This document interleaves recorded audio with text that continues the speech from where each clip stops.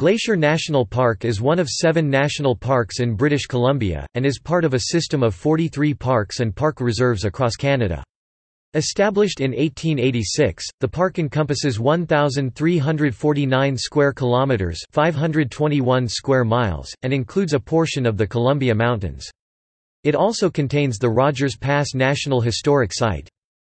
The park's history is closely tied to 2 primary Canadian transportation routes, the Canadian Pacific Railway (CPR), completed in 1885, and the Trans-Canada Highway, completed in 1963. The pass in the centre of the park eluded explorers until 1881.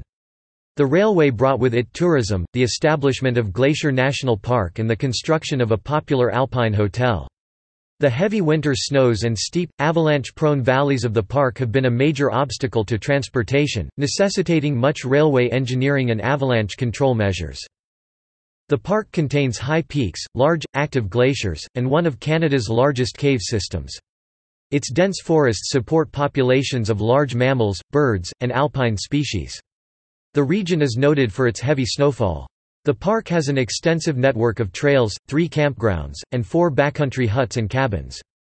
Due to the major transportation routes that bisect it, Glacier National Park sees large numbers of visitors.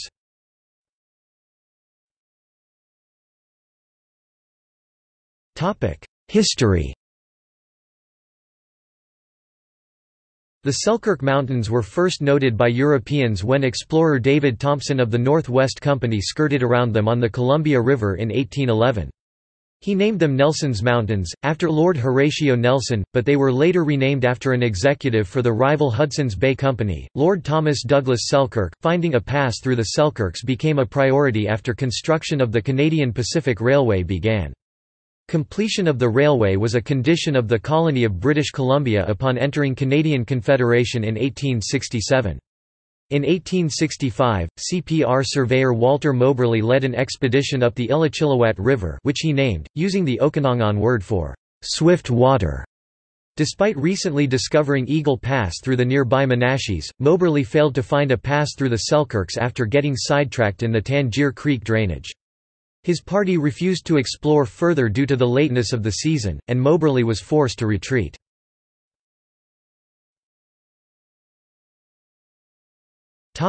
Rogers Pass. An expedition led by Major Albert Bowman Rogers up the Illichilliwaat discovered a viable pass in 1881. Rogers was awarded a $5,000 prize for locating a route through the mountains. By 1885, the CPR had constructed a line through Rogers Pass and trains were travelling west to the Pacific for the first time in Canada. The federal government and the CPR quickly realized the tourism potential of the mountainous, heavily glaciated area. Following a trip by Prime Minister John A. Macdonald and his wife Agnes through the Rockies on the newly completed Transcontinental Railroad, he returned to Ottawa inspired, and led the creation of Glacier and Yoho National Parks, both established on October 10, 1886. They were the second and third national parks in the country, after Banff, a year earlier.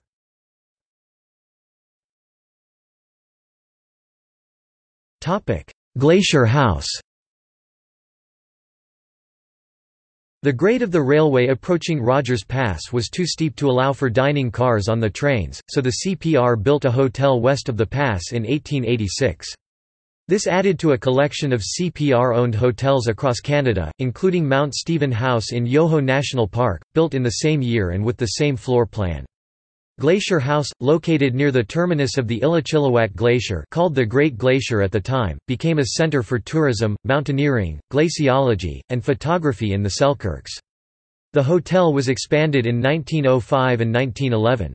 It was considered one of Western Canada's premier tourist destinations at the turn of the 20th century. The hotel attracted alpinists from around the world. Due to its elevation, climbers could be in the high alpine within hours of leaving their room. In 1899, the CPR contracted the services of several Swiss guides to assist the less mountain-savvy tourists through the high country. Throughout the Glacier House period, many first ascents were made on peaks within the park. The hotel also attracted naturalists and scientists keen to study the mountain environment. Mary Vaux Walcott and her brothers, George and William Vaux, visited the area many times, and began the first scientific studies of the Illecillewaet Glacier.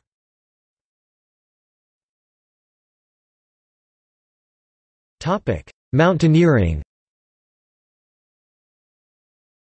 Glacier House is considered the first center of alpinism in North America by American Alpine Club historian William Lowell Putnam. It saw an influx of European and American professional climbers in its first 2 decades of operation. William Spotswood Green was the first European climber to make note of the excellent climbing possibilities of peaks near the CPR line. Green and Henry Swansea made the first recorded ascents of major peaks in the summer of 1888, climbing Mount Bonnie and Green's Peak. Harold Topham, a British climber, made many first ascents in 1890 including Mount Fox. He later joined with Henry Forster, and 2 Swiss climbers, Emil Huber and Karl Sulzer, to explore the southern peaks of the park.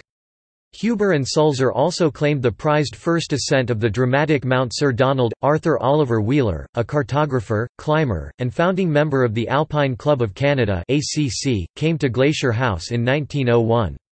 This started a 30-year relationship with the Northern Selkirks, which saw Wheeler map the region, publish large reference works on its geography, and explore much of the park's terrain.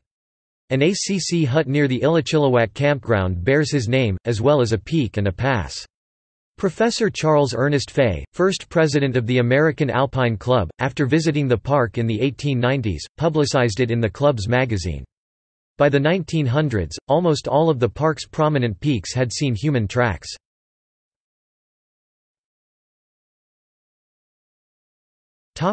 Connaught Tunnel and the Trans-Canada Highway. After its first winter in operation in 1886, it became clear to the CPR that the heavy snows of Rogers Pass were going to be a serious challenge. Extensive snow sheds were built to shelter the rails from frequent avalanches. These wood sheds became a fire hazard in the summer months, so a separate summer track was built. In 1910, while clearing one slide, another avalanche came down Avalanche Mountain, killing 62 men.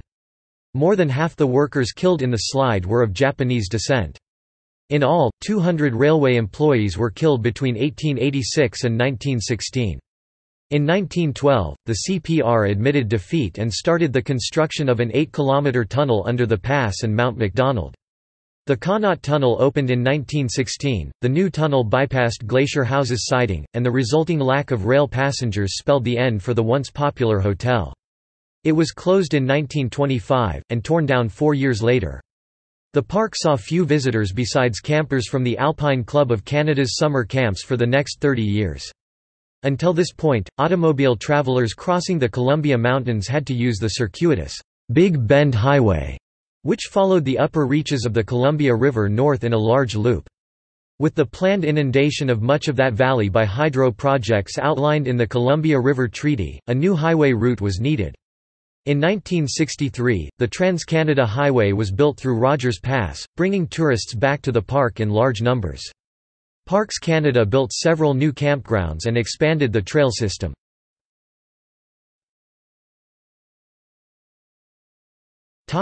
Geography.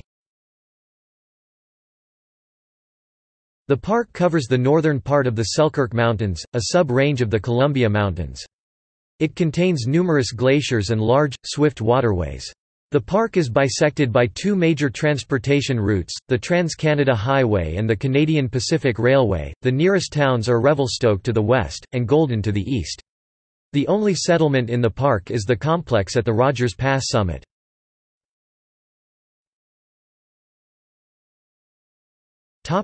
Mountains. The Columbia Mountains rise from the plateaus of the central interior and extend eastward to the Rocky Mountain Trench.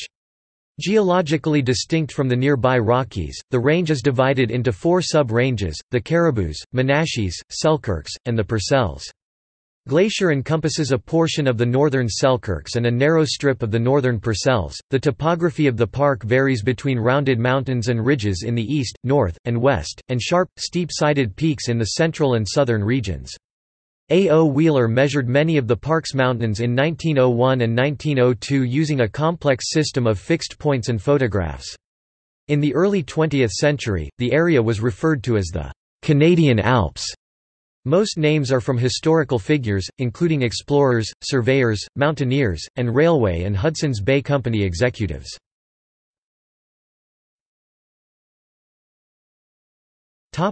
Major peaks and ranges. The highest point in the park is Mount Dawson, at 3,377 metres (11,079 feet). The precipitous Mount Sir Donald stands at 3,284 metres (10,774 feet), Mount McDonald at 2,883 metres (9,459 feet), Mount McNicoll at 2,610 metres (8,560 feet), and Mount Abbott at 2,465 metres (8,087 feet). Peaks of the Hermit Range, the Bonnie and Bostock Groups, the Van Horn Range, Purity Range and the Dawson Range, all lie wholly or in part within the park, including UTO Peak at 2,927 metres (9,603 feet) in the Sir Donald Range.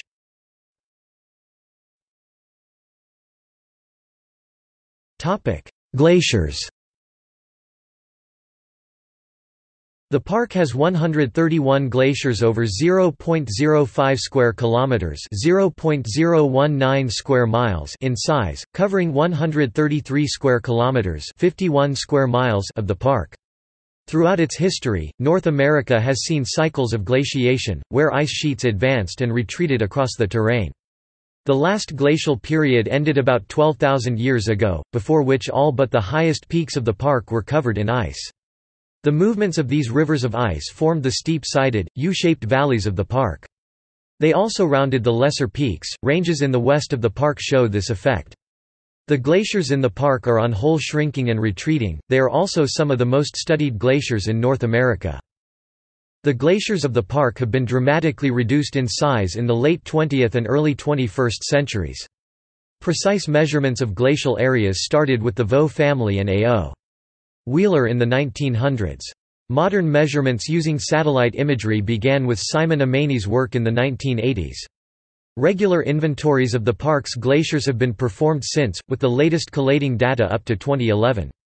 The most recent inventory noted a reduction of 19.4 square kilometers, 7.5 square miles of glacial surface area from 2000 to 2011 due to its location near the highway and railway. The Illecillewaet Glacier is the most visited and photographed.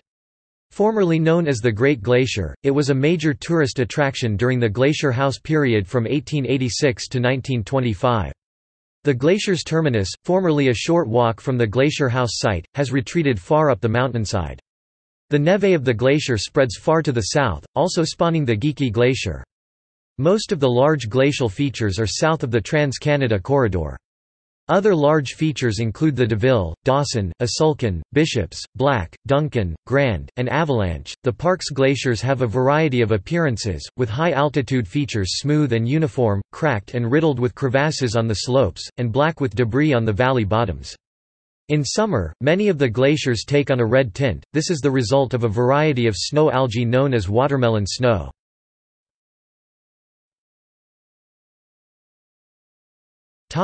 Rivers. All watercourses in the park are part of the Columbia River drainage basin. Park rivers are swift-running and glacially fed, and have helped carve out the steep valleys and canyons. They carry much silt and rocky debris with them, and often have a milky white appearance. In the summer months, these rivers have noticeable diurnal cycles. They run high in the afternoons as the snow and ice melt is at its peak, then drop considerably with lower nighttime temperatures. The major rivers are the Illecillewaet, the Beaver, and the headwaters of the Inkamapalo and Duncan rivers. Large creeks and brooks include Mountain, Cougar, which runs underground through the Nakimu Caves, and Battle. The Beaver and Illecillewaet flood occasionally. 1983 and 2012 saw flooding damage to the highway and railway.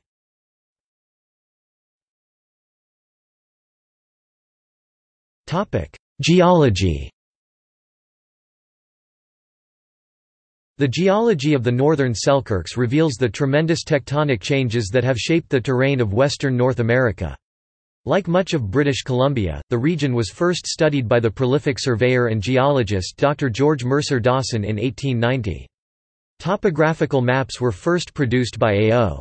Wheeler in the early 1900s, and in the 1970s, Wheeler's grandson, Dr. John Wheeler, conducted an extensive geological survey from land and air. From Rogers Pass, layers of quartzite and slate are visible, revealing the fact that the range was part of a large, silty continental shelf 600 million years ago.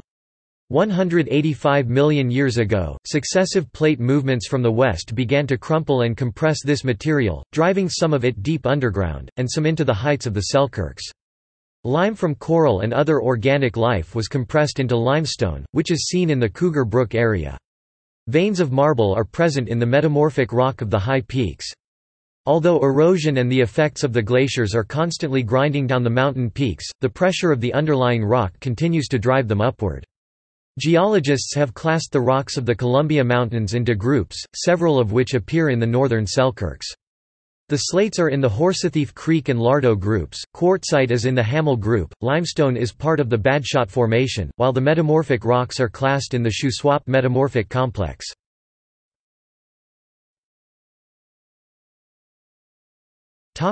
Caves. The limestone strata in the park is subject to water erosion by Cougar Brook, a process that has formed the Nakimu Caves, first discovered in 1907, and originally named the Caves of Cheops, then Deutschmann Caves. This 6-kilometer (3.7 miles) long cave system is one of the largest in Canada. The limestone is broken down and softened by carbonic acid in the brook's water. The water also contains pulverized rock from glacial processes, which serve to further etch and cut new passages in the rock. The caves contain a large concentration of a rare substance known as moonmilk. This is a suspension of calcium carbonate kept intact by bacteria. Due to its sensitive nature, and damage done to cave environments by early tourists, Parks Canada has closed the caves to the general public. Access by organized groups and experienced speleologists is allowed with a permit.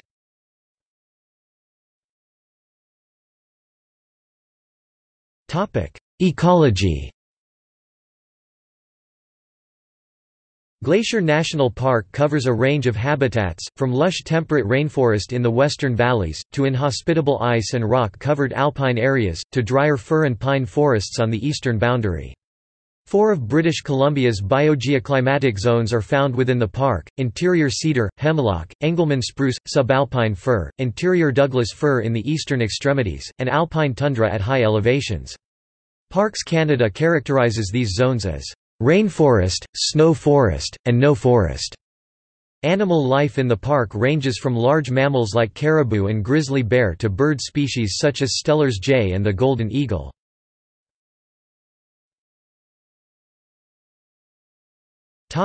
Flora.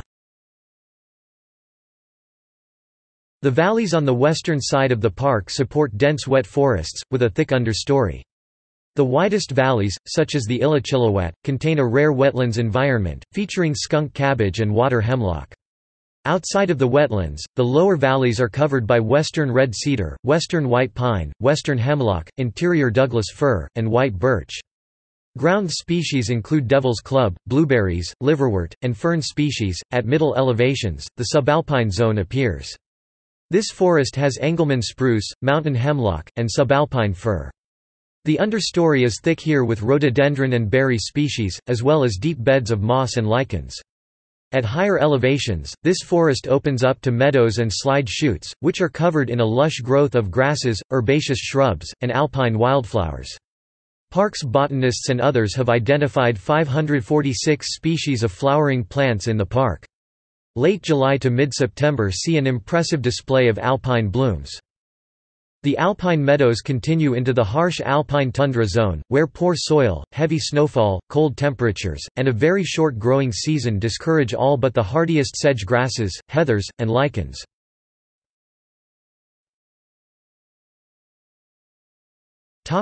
Fauna. Glacier's rich forests support a large wildlife population, which park staff monitor regularly. There are 53 mammal species found within the park. Bears dominate the snow zone. The berry-rich avalanche slides provide an important food source for both black and grizzly species. They spend the winters in deep dens hibernating. Other predators include the timber wolf, coyote, red fox, wolverine, cougar, and lynx. Mountain goats are the most common ungulates in Glacier National Park. A 1985 study counted 300 in the high peaks and valleys of the park. Caribou migrate through certain park valleys, while elk, mule, and white-tailed deer can be found throughout. The deep snows of winter drive most ungulates out of the park into the lower elevations of the nearby Rocky Mountain Trench and Columbia valleys. Moose are seen in the park on rare occasions. Several species of squirrels are found in the lower forests, and alpine mammals include pika, hoary marmots, and martens. Glacier has 235 observed bird species, but the majority are migratory and only seen in the summer months. The 30 species who are year-round residents include woodpeckers, golden eagles, owls, ravens, Steller's jays, and golden-crowned kinglets. Unpredictable explosions of pine siskins, sometimes reaching hundreds of thousands in number, will appear and stay year-round, but be gone the next year. American dippers feed in the many waterfalls and cascades of the park.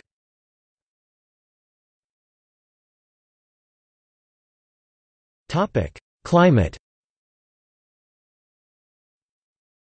Located within the interior wetbelt, precipitation is a major environmental factor in the area. The park straddles two prevalent weather systems, with warmer, wetter air from the Pacific meeting the colder, drier air of continental weather systems. The moist air is driven to higher elevations by the mass of the Columbia Mountains.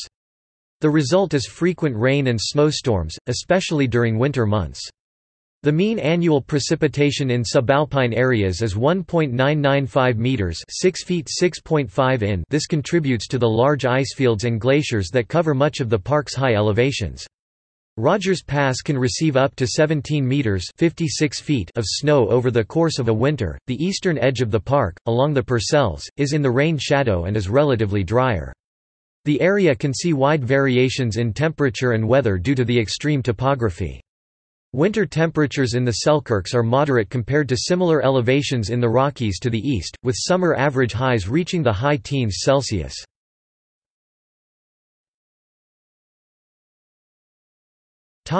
Avalanche control.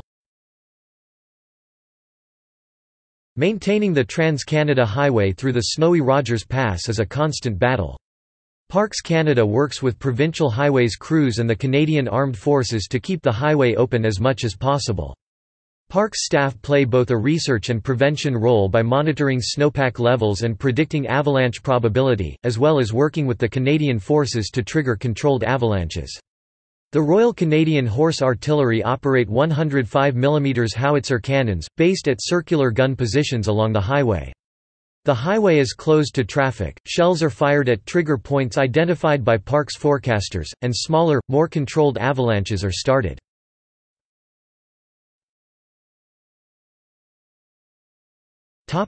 Facilities.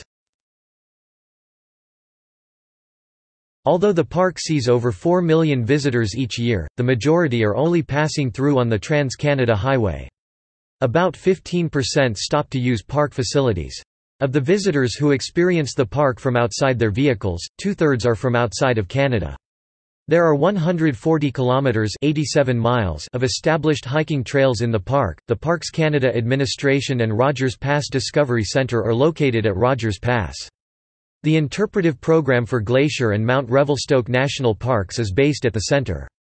It includes a theatre, an exhibit hall with railway models, natural history displays and wildlife specimens, and a bookstore. There are 3 campgrounds in the park. Illichilliwatt is the largest, with 2 smaller campgrounds located at Loop Brook and Sir Donald.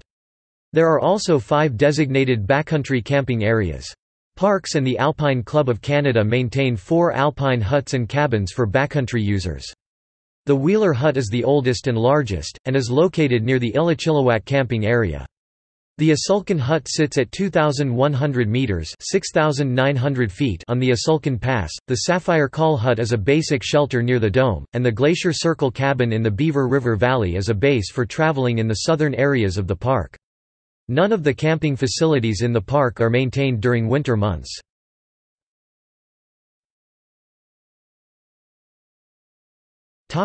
See also: